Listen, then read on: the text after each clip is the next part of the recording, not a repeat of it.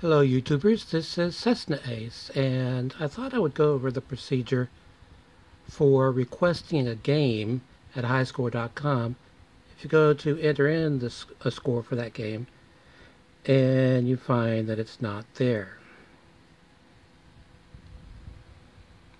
It's hard to do looking through the camera.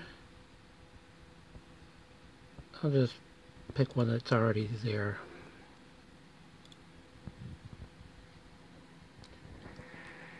Wormwar 1. If I don't find what I'm looking for, I click on that. Then in here I type whatever game it is that I'm requesting. Here's the pull down menu for all of the systems that are covered currently in the database. You'll notice a lot of really old consoles as well as new, plus you'll notice that we have a lot of microcomputers from back in the day. Japanese, British, and American. Plug and play also.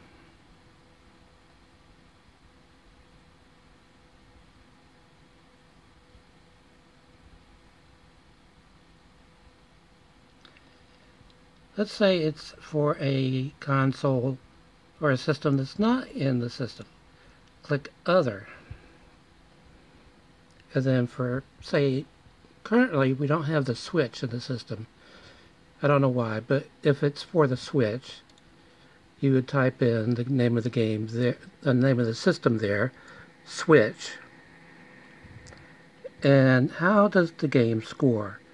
Points highest, lowest, shortest time, longest time, other. Click Other and see what happens.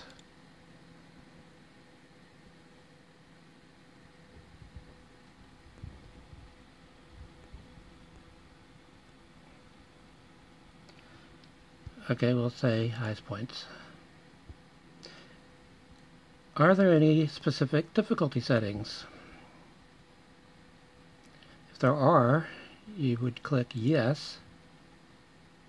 And these are the ones that I commonly enter in when I make a request. I request a lot of homebrews, for example.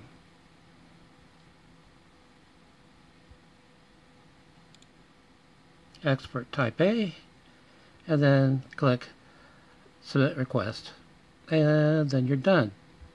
However, once you've done that, you need to go to your requests. These are my submitted requests.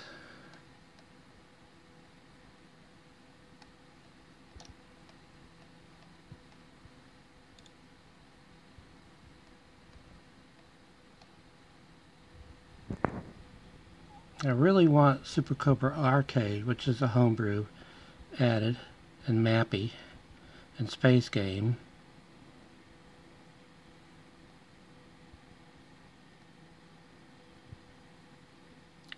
Failsafe is in the system, but not all of the difficulty settings are, so there's that. And a new table for Sakurai Pinball has just been released. So what you do is, let's pick one. You'll need to add hyperlinks to show that what you are requesting actually exists. You could do a store page for like Steam or Atari Age, a YouTube play video, that, and a list of, say, homebrews, in this case, from Wikipedia. You leave the comment and then you are done. It's all pretty easy and straightforward.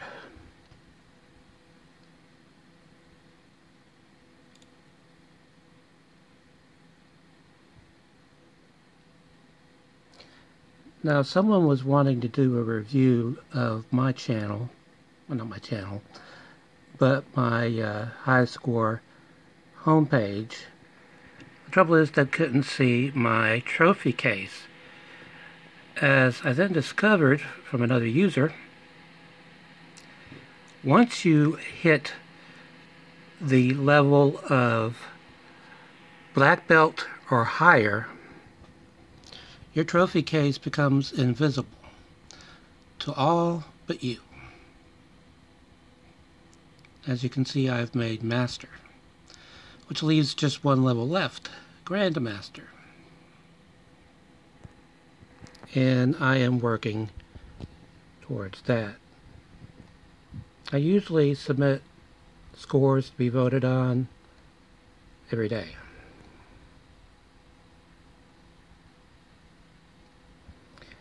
Anyway, it's a short video to cover all of that. Until next time, stay awesome.